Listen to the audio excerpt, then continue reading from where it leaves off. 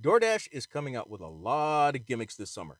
Check out the one that they're attempting to introduce in my market on this segment of the Gig Geezer.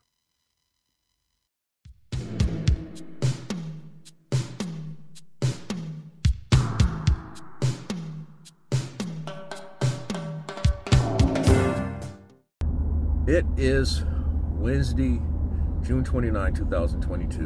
But if this is your first time checking out the Gig Geezer, hey, thanks for coming by. And if you would not mind, hit that subscribe button. Give my content a thumbs up. Share my content among others. And I definitely welcome your comments in the section below. And if you're a returning visitor of the Gig Geezer, hey, thanks for coming back.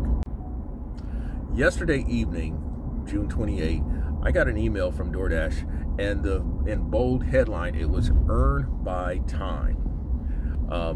DoorDash, and I'm paraphrasing at least to this point, was they want to try a beta program in which you can earn $12.50 an hour while driving and keep all your tips.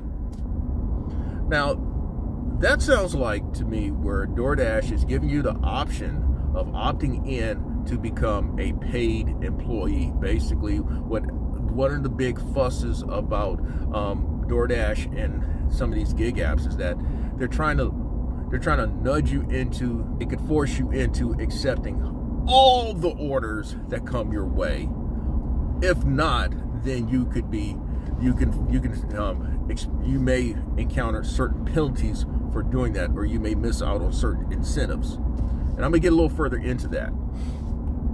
Now, my first thought when I saw this is DoorDash and many of the gig apps have been getting pushback and resistance from people who say that they're not making any money.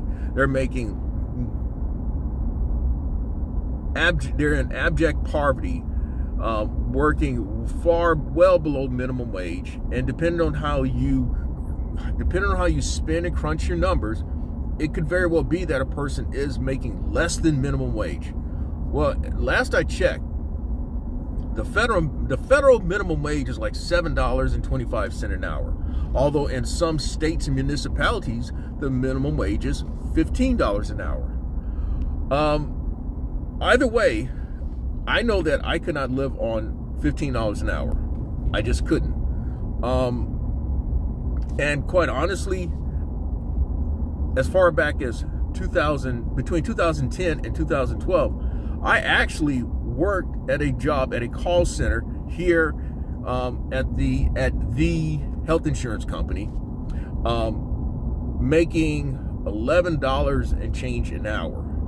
And that place was worse than working in a third world sweatshop. I was ball and chained to a phone. And if I spent 20 seconds to catch my breath after being bombarded with phone calls, there was the potential that a supervisor would be chiming in and saying, "Hey, why aren't you on the phones? Get back on the phones." And I'm not exaggerating. That had happened. Yes, they monitored you that closely. In fact, they said that if you went on a bathroom break beyond 7 minutes, you could face disciplinary action, and this was spelled out in the employee handbook, if you will, for lack of better words. So I made $11 an hour, translated about 2 G's a month, and I took that job because of the last recession, the 2008 to 2010 recession. I lost over 70% of my business as an insurance agent, whereby some of my biggest clients had closed their doors. And I went, with pressure by other external financial forces, I had to find a W-2 at the time. Okay, and that job, I hated that job. I mean, I despised that job. I cursed that job when I woke up. I cursed that job when I arrived there. I cursed that job while I was there. I cursed that job after work. And I would go as far as to say that that job altered my personality. For the stuff that I put up with for that paltry sum of money, it was not worth it. Now, fortunately, over time, I have been in a position where I've made more money. And of course, with me talking about the Gig Geezer channel, doing gig economy work, I made like, what, $22,000 a year doing that job. Well, hell, I've already made $36,000, we're not out of June, and I've already made $36,000 this year alone. That should tell you something. It would have taken me 3.5 years to make the same money that I'm making right now, or even made in 2021 or in 2020. So that should give you some context as to what DoorDash is doing. Earn by time and keep the tips.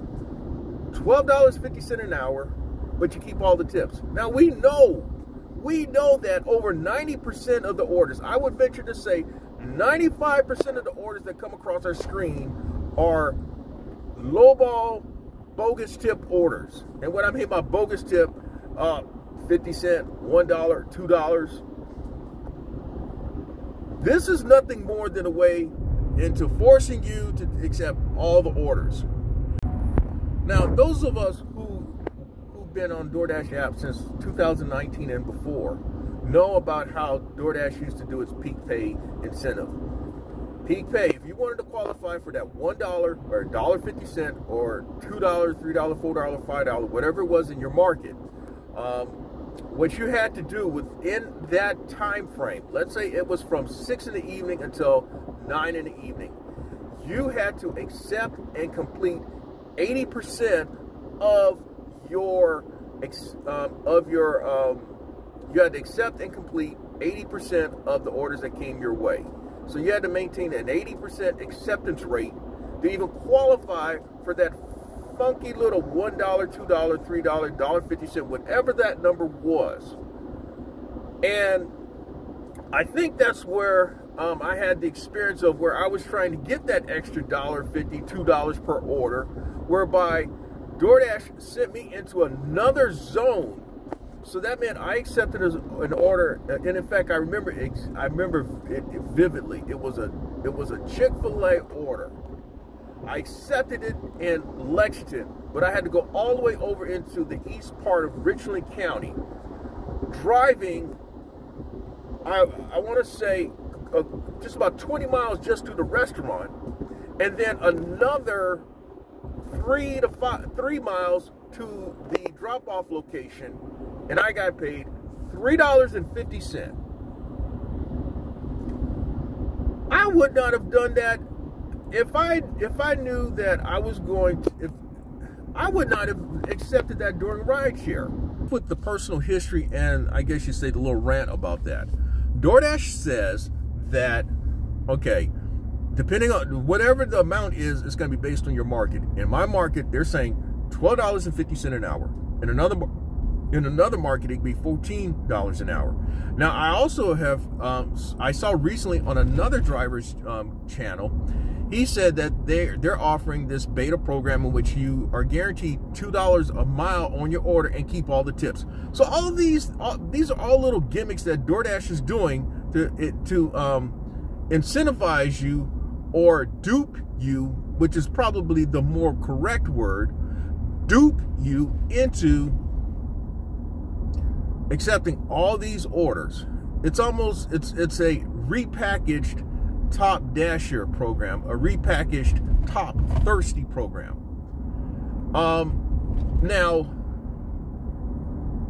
the catch is, in this repackaged Thirsty program, and that's what I'm calling it, you can only decline one order per hour, or you'll be relegated back to the earn as usual pay, which is what we are on right now. For further clarification, according to DoorDash, with that one decline per hour, if you decline more than one order, they will end your dash. They will end your shift, and then you'll have to get back into the app, and then you will be relegated to supposedly earning as usual, earn per delivery. Now, we don't know, does that mean will they be withholding the better paying orders in the process as well? Are they going to be doing something like that? Meaning that, okay, you've got to accept, if you got, I remember in an early Gig Geezer segment, I showed where I turned down 50 consecutive orders across all the apps that I was working before I had accepted one order that was worth my while. And we know with DoorDash, if it gets busy, you can get a rapid fire 50 orders in about 20 minutes. And then over a course of an hour, that translates into what, 150 orders. So they're telling me, now conceivably, you're going to complete probably 2-3 orders per hour. Okay? So that means they're counting on you accepting probably 3 orders per hour, maybe 4 orders, because you may be forced into accepting these $2.50 orders, these double stacked orders for $3 or $4 or whatever that amount is. The point is that my question is, are they also going to withhold the better paying orders? Are they going to be withholding the higher paying orders? Are they going to be withholding the catering bag orders? Or is this just the normal on-demand stuff? We don't know. But whatever it is, obviously DoorDash is into its usual trickerations and manipulation and mind games, creating a subterfuge, a word that I've used before. So they're into creating this subterfuge, which means basically a bad joke of a situation, in which there are those who probably will accept this type of earn by time setup, thinking that, hey, I'm guaranteed at least $12.50 an hour. But let's look at $12.50 an hour. $12.50 an hour translates into $25,000 a year. $12.50 an hour was on the bottom tier. If memory serves me correct, if the average delivery driver makes $18 an hour, if memory serves me correct, the bottom tier, 25%, bottom 25 percentile were those who made $12.50 an hour, which then really, if that's assuming if you don't get any tips now, that tells me that you are likely to, the numbers this doesn't sound right. Now, let's think this thing through another way, okay? DoorDash has said that drivers make anywhere between $24 and $25 an hour, but that's based on the active time. That's based on the time in which you accept an order and then complete an order. It does not include the dash time, which is what most people who count dollars per hour use. Okay, and I've gone over that before in another Gig Geezer segment. In fact, that's the thumbnail to that segment right there. Okay, so there are a lot of drivers aren't making $24, $25 an hour. A lot of them aren't, and then a lot of them are, and I'll just leave it at that. But if you think about it, the average person is going to complete anywhere between 2 to 3 orders per hour. If you start completing 4 orders or more per hour, a lot of the dominoes have to fall the right way. It has to be the right distance. The orders have to be ready upon arrival. The person whom you're dropping off to, if they're asking for you to hand it to them, they've got to be meeting you at the door or what have you. There are a lot of factors that traffic has to go your way. So there are other external factors that go into why I say 2 to 3 orders per hour is what you're likely to complete. So it is conceivable that someone who accepts all the orders as it is likely that they could make. In fact, it would not surprise me that DoorDash has calculated that in this market, my market, the average person who accepts all the orders is probably making $12.50 an hour.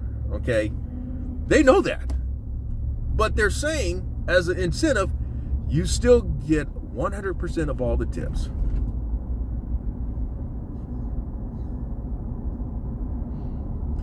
We also know that DoorDash does not, I've already established the fact that DoorDash manipulate the numbers for to make it sound impressive to its investors and maybe to media. But if you really look into the numbers, they aren't what they say